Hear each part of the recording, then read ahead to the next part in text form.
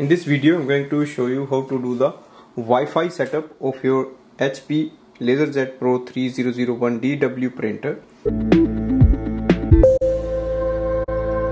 So we are just going to connect it using the WPS method, that is connecting with the Wi-Fi network using the router. On the router you have to press and hold the WPS button for 3 seconds, or if your router has a display panel, just go and scroll down until you see the WPS connect to Wi-Fi device and press OK.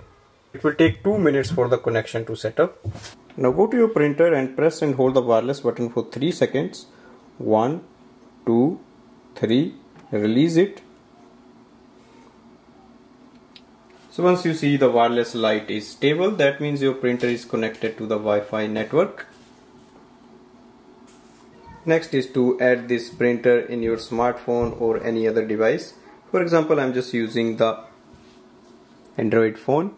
Download HP Smart app from the App Store. Open this app. Click on the plus button on the top. You will see HP LaserJet Pro 3001 to 3008 printer. Select it. Instantly it will show up on the app section. Now we have to finish the setup, so click on the finish setup. Press the flashing information button on the printer panel. Accept all printing services. Select country of residence. If you have a HP account, you can sign in or you can create a HP account. So I'm just going to skip the activation. Select auto updates for your printer.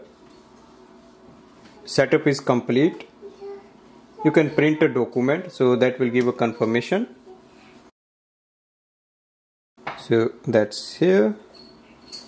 You can also send link to other devices or you can skip it. So here is our welcome sheet. Congratulations. So we have installed the printer. You will also see your laser printer here with estimated level of ink, and now we can start using it for wireless printing.